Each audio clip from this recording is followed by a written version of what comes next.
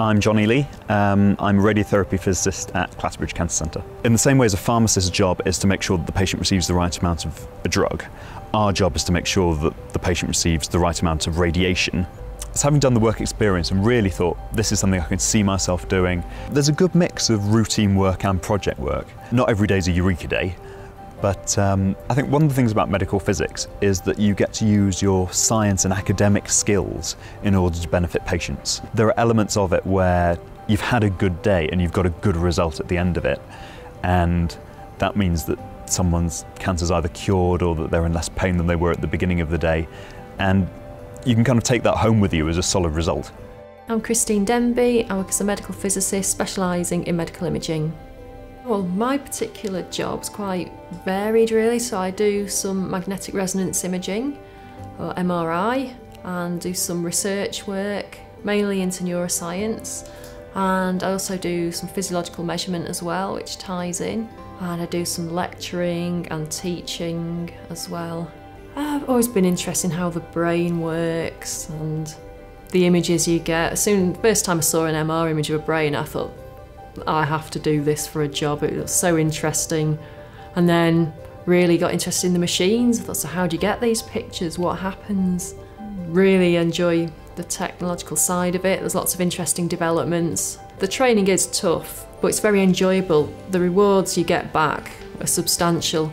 With regards to MR, it's a giant magnet and a tube really. So we use magnetic field to get very high quality pictures of the brain, so it looks very anatomical. There's always something new to get your teeth into. It's never stagnant at all, MRI. And you get to work with lots of different people, from engineers, electronic engineers, up to surgeons and a lot of the clinical staff. I'm Mariana, and I work here at Electa as a graduate physicist. It's my first job, so I just got out of uni. Electa is a cancer care company, and I work in the oncology business area. I was also always afraid of the fact that I will end up in a job that I will be bored after a year or two. Here at Electa, and studying physics in general, made me realize that I would never get bored of it, because you learn new things every day. When I was doing my master's projects, I spent 6 months in hospital, and I absolutely loved it. It was a great experience. Eventually, although I really liked interacting with patients, and it felt more human-oriented, I felt that working in industry would be better for me because it would be a more challenging job. So whenever Electa develops a new product, we have to test it before we actually sell it. You work as part of a team with people from your area, from your group, from physics in my case, but you always have to interact with people from electrical engineering, mechanical engineering, designers. My name is Kirsty Lee, and I work in nuclear medicine as a clinical technologist.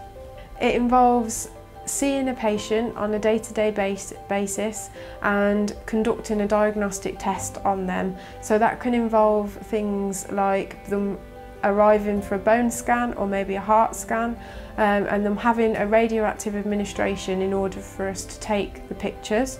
We've got both areas to work in, both the science part and also the patient side.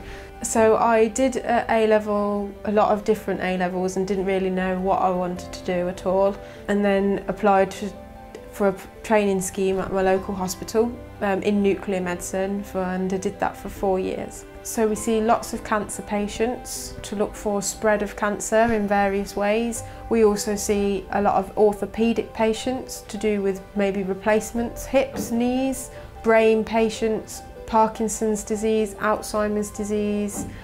The list is endless really. You need to have good communication skills. There is a lot of lack of understanding about radiation. So one of the main barriers to us being able to do our job is that patients don't understand that their test involves having radiation. We all get on very well as a team, and we all really enjoy, there's a lot of work banter like anywhere else that you'll work. For my job, no 2 days are the same at all. And it's a good career if you want to have a very clear patient focus, but with an added aspect of some science behind it as well. I think it's a good choice if you're interested in physics or engineering. because there are so many things you can do. It's not for everyone, but I've yet to find anyone who started it and not enjoyed it.